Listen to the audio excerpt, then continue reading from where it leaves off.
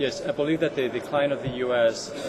as an empire has to deal with its economic policies, mostly in terms of its outstretching of its military resources worldwide.